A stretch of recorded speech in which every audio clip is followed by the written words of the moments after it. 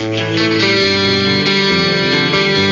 back to the Gary Sutton Show on WSBA with John LeBouttlier this morning, tri-host of Political Insiders on Fox News Channel with Doug Schoen and Pat Caddell, both Democratic strategists, and also a former congressman, and also doing some really important work in Bangkok, Thailand, and actually in Southeast Asia. But, John, one of the things I wanted to ask you for people who aren't really aware of your trips to Southeast Asia, you really are doing some great work over there. Tell us about it. Well, Gary, ever since I was in Congress, I stumbled upon an issue that has captivated me ever since, which is the issue of living American prisoners of war from the Vietnam War who were abandoned at the end of the war by the United States government through a simple but complicated little bunch of circumstances that took place in 1973. And these men, and there are several hundred of them, still held in captivity in both Vietnam and Laos. And I've been in Laos for the last 3 weeks, which is why I missed a couple of our shows together on Monday mornings. And I apologize because a week ago right now I was in a meeting when your producer called, and I had to tell the guy the truth. I've been waiting all day to have this meeting at 9 at night in Vientiane, Laos, and I have to do the meeting. So I apologize to you and your listeners. Oh, not a problem. My issue, thank you, Gary. My issue is these men who are in their 60s and 70s now who've been abandoned by the United States government.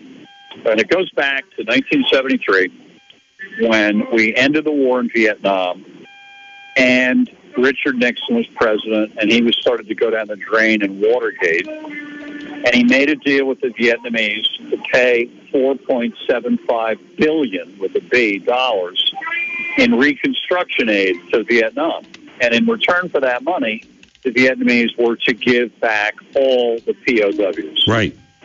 Well, it didn't work out that way. They gave half the POWs, guys like John McCain and Jeremiah Denton and all the famous ones that we've come to know, great men. They gave them back, but they kept an equal number behind as an insurance policy to guarantee that the U.S. paid the $4.75 billion. We never did pay it, Gary. Nixon went down the drain the next year in Watergate, and with him went the knowledge and the will to pay the money. Congress wouldn't pay it, and we've never paid any of the money, and the Vietnamese have never given any of the men back. So I'm over here as a private citizen. I'm obviously not in the government anymore.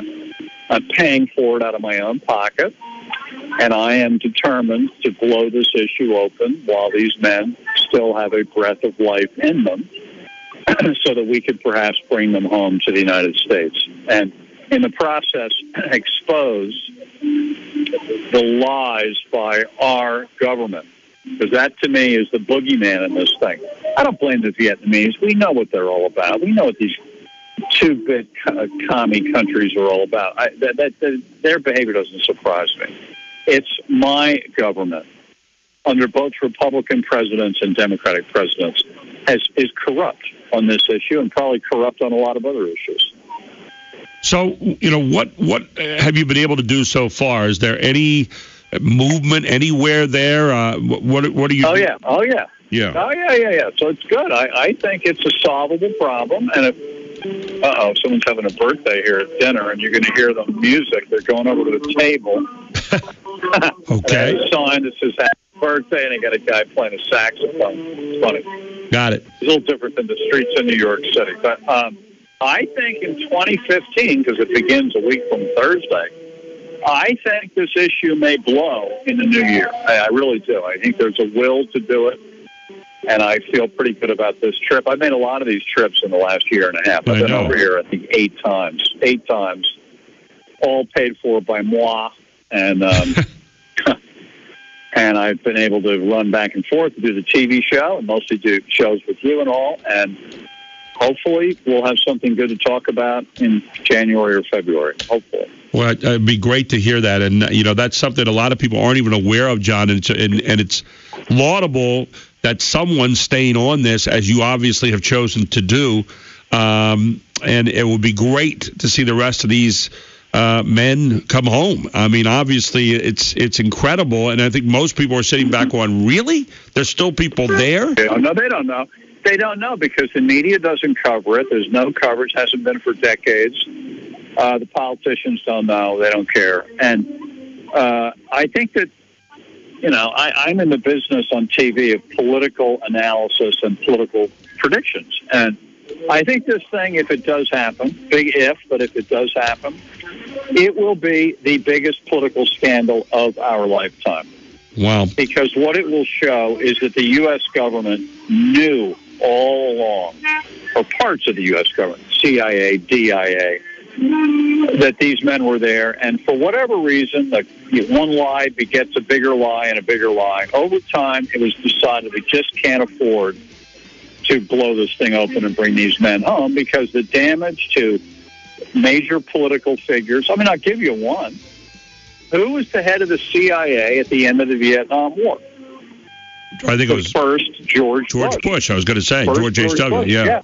And he's dirty in this thing up to his eyeballs. Wow. And I've talked to Bush about it, and he's dirty, dirty, dirty. And so there's one reason, by the way, why one major political party doesn't want the truth to come out, because it takes down this big political dynasty that runs the Republican Party.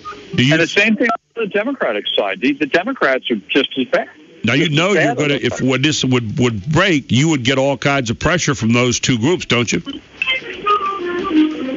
Well, they can't pressure me because I'm a private citizen. I don't care about them. I only care about one thing. I care about the truth coming out because I believe that the truth is needed to cleanse a corrupt Washington, D.C. I think our government is corrupt from top to bottom. I say this as a conservative. And the best thing that can happen to it is a huge mess like this to come out. It'll be bad for a while. It'll be awful for a while. But in the long run, we as a society, unlike every other country in the world, we fix our problems. Yeah. We do. We take a little too long, but we do fix it. John, and this thing needs to be fixed. Yep. We appreciate what you're doing there, man. Be safe coming home. Now, we'll be with you again next Monday morning, right?